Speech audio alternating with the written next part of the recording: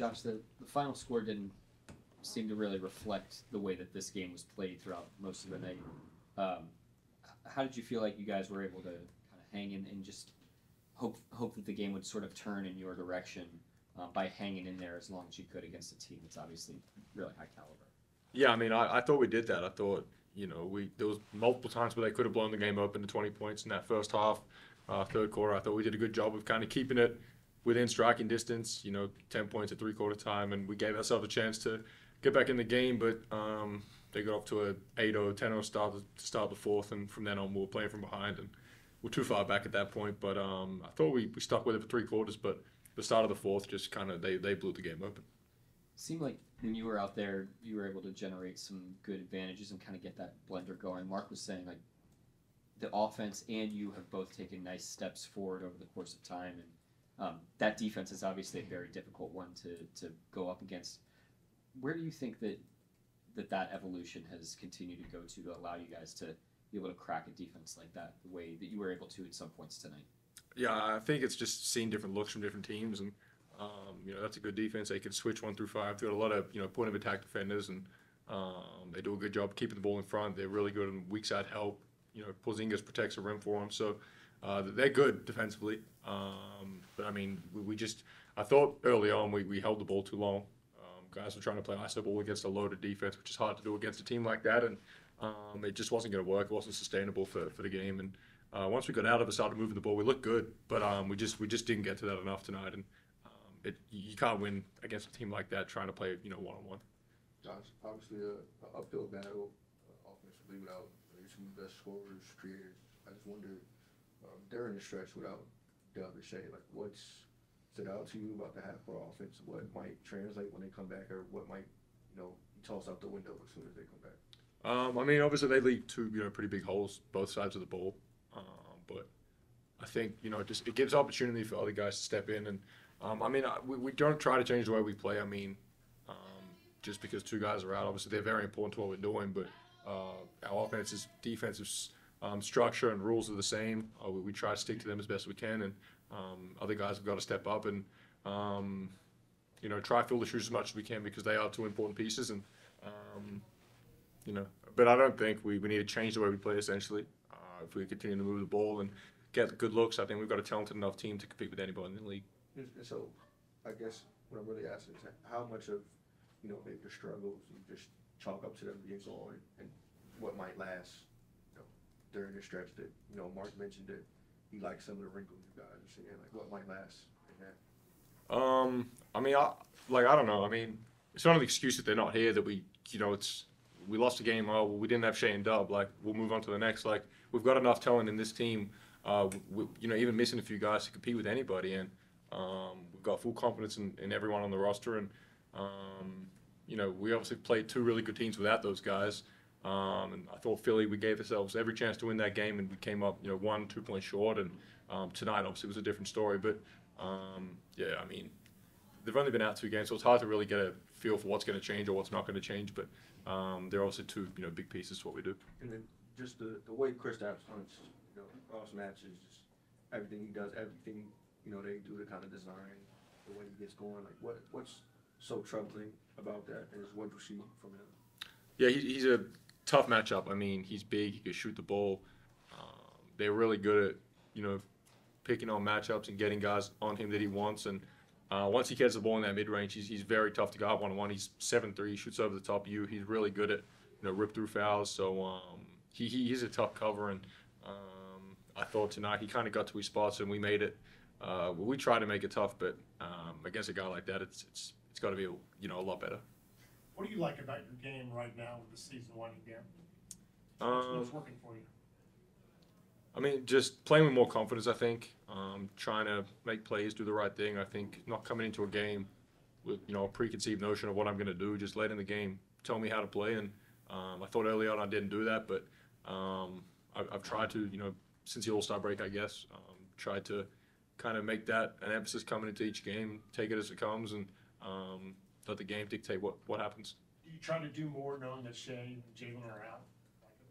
I mean, not really. I mean, the ball's going to be in my hands a little bit more maybe, but I don't try and be Shea or try and be Dub.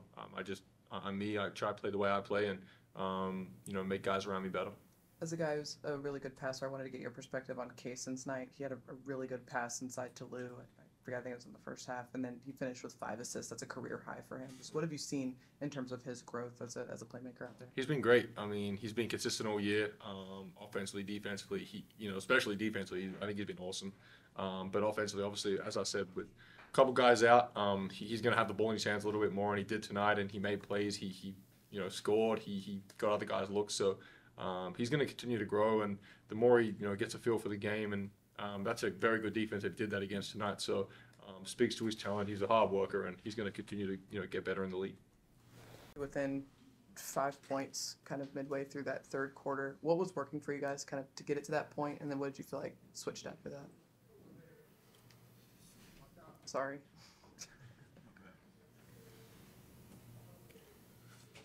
It started on the defensive end. It was getting stops and rebounds, and then playing out in transition, getting some easy looks going where we could find a rhythm.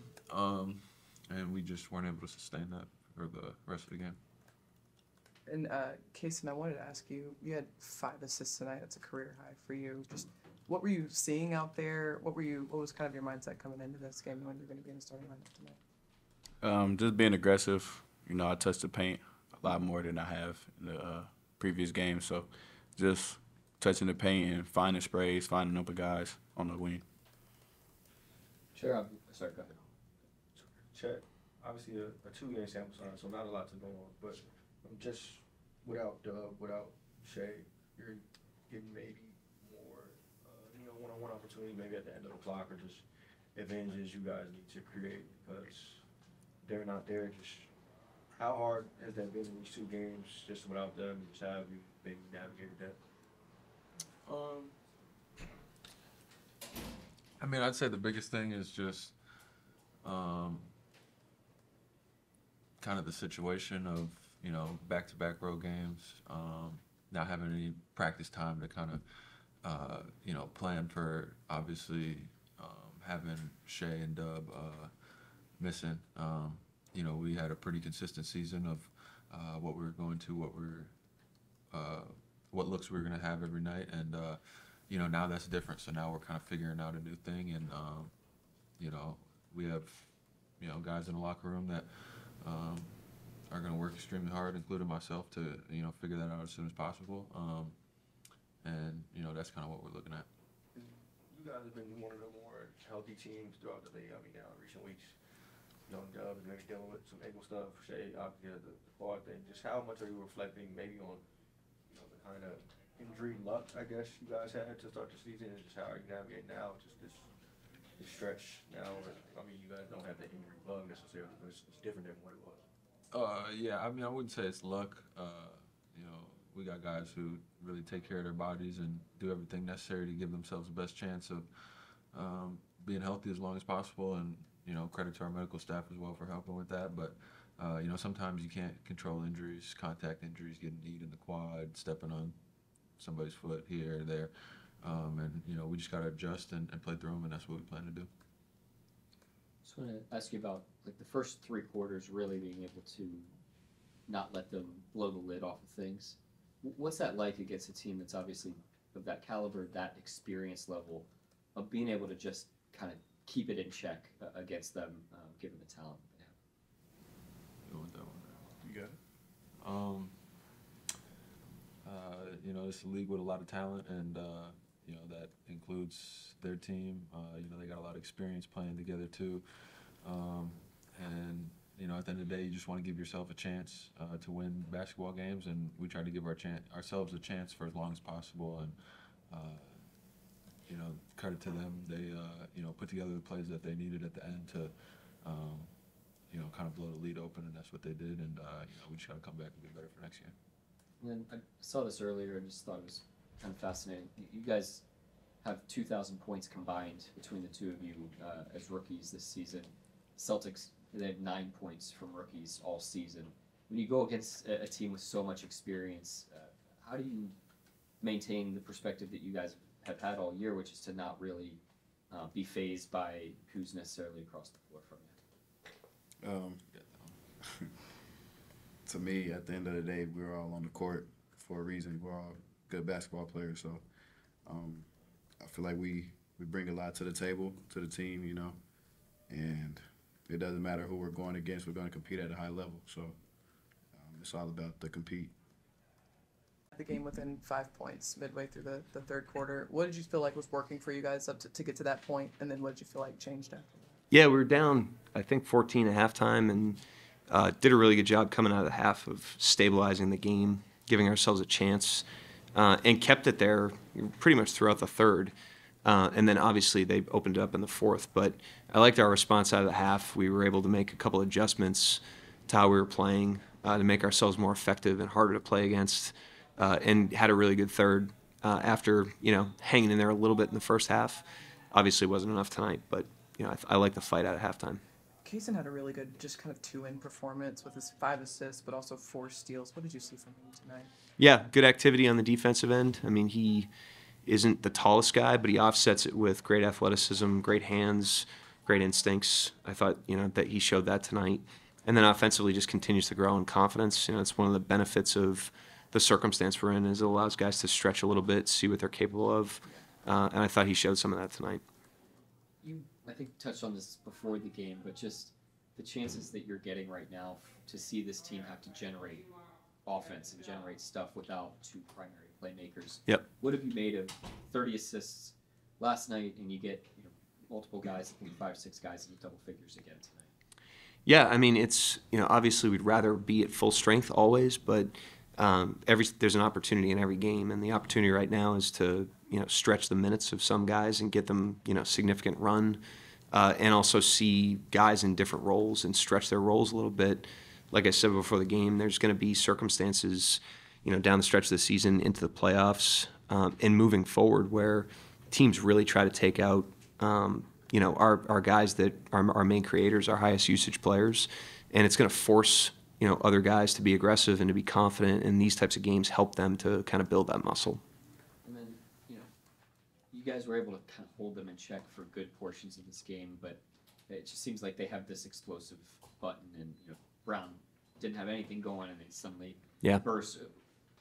What is it like trying to just keep the lid on things for as long as possible, as you possibly can? I thought, given the fact that we didn't shoot the ball particularly well, we were able to keep the game, in a decent spot for a long time on a night where we didn't shoot it great, which is all you can really ask for. It's like you just want to hang around long enough to let the game turn potentially. I thought that's what happened in New York.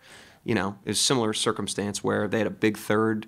We kept it in a manageable spot, and then we get a little flurry in the fourth, and next thing you know, we have the lead. But if you're down by 20, you can't do that. So I thought we did that well tonight, and we just never got the flurry. But the end score didn't reflect our competitiveness in that one. Obviously, you just mentioned just what this stretch does without Shea. Yep. It feels like so much of what's worked this season is obviously either having 2 of the 3 of Dub, Shea, Chet. With as many games as you have left, are you maybe worried without those 2? I don't know their timeline. Are you maybe worried that you might command too much or stretch the guys that are left maybe too thin? No, definitely not. I think nobody's minutes have been crazy. We're trying to spread that out in a pretty. It's not like we're playing 8 guys because they're out. We're staying with 10 or 11 and spreading the minutes out pretty good. We're not going to put anybody in a situation that they are overworked or anything like that. And then we're going to have a week after the season ends, which is going to help everybody recharge. So, it's actually a good opportunity for us to get guys minutes that haven't played these types of minutes. So I guess I'd follow that up by asking, do you feel like the stretch just play style wise, what you guys have to do? I mean, I know the Celtics are the Celtics, but Yep. Do you feel like, with the lack of creation that comes with not having fair dub, does it feel like you're asking too much of the guys that are there in terms of what they can offer? No, we're not asking too much of anybody. It's just we have to work together for advantages on a lot of plays. And when we do that, we can generate them. But, there's times where Shea's got the ball and they just double him, and the advantage is created by the defense. That's not happening right now. So we have to work together to create them. And on a lot of possessions we have, we've done that. Certainly last night on a ton of possessions to gain control of that game. We did it a lot of times tonight. and that's the way you got to do it. Yeah, and obviously you talked about Dub and just kind of the assignments, some of the assignments he's taking. Those are maybe wackier than others. Maybe he's going to 7-footer. Yep. With tonight, with the way Kristaps played, I just wonder how different would that have looked with Dub on the floor? Like, what would that have looked like? Yeah, I mean, there's a reason we play those guys 30, 35 minutes every night. They're obviously very effective. And so when you take that out, it's we're not going to be as good of a team in terms of our ceiling. But, I thought, tonight they attacked a ton of switches. They're choosing their matchup. They knew we were switching him. So I'm not sure that they would have chosen Dub if he was out there. They would have continued to choose the guys they were choosing. And so it would have helped to have him. But again, these are good opportunities for us to learn our team. It's good opportunities for our guys to stretch themselves. There are benefits to this circumstance that we can draw. Last thing for me, with Chet specifically, obviously with the lack of creation, it felt like he was trying to go, maybe not, maybe he wasn't trying to disrupt the flow of the game, but there were times where he had to go one-on-one with Kristaps. It felt like just during the stretch without those guys, like what have you seen from him in terms of maybe trying to create for himself and just that process in itself? Yeah, on the plays where he has to, it's usually end of clock. Like if he truly has to, it's end of clock, and it just means we haven't created an advantage to that point, and now someone has to go try to make a play up against the shot clock, which is not a position of strength. So, that's why we want to play with pace. That's why we want to, play with great pace inside the actions, gain advantages as early in the possession as possible, and then maintain those advantages. And I thought, this is an elite defense. This is the best defense in the league, or one of them. So that's why they're good. They're hard to crack. We cracked them on some possessions, certainly didn't crack them on enough. Didn't finish some of the plays when we did, and, that's how you end up losing the game. It did seem like you guys cracked them more often when Josh was out there, and just given the way that he's able to play make and being the focal point probably on a lot of possessions tonight. What'd you make of the way that he was able to deal with probably more attention than being the primary playmaker and getting you into good stuff?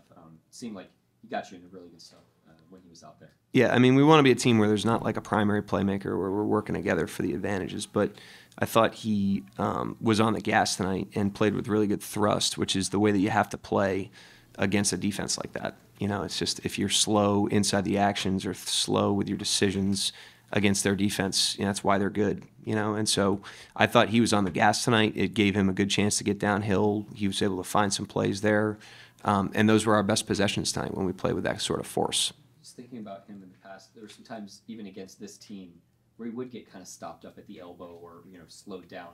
How big of a sign of growth is his trajectory to be able to be on the gas in this way that we've seen here? Yeah, not just for him. It's the offense has evolved too, because on a lot of those plays, there's a screen or a slip or something that's creating the initial advantage, and then he's gassing it. So it's not only the individual growth, but it's the growth of our system and, the rest of our players and him, in unison to create more of those advantages.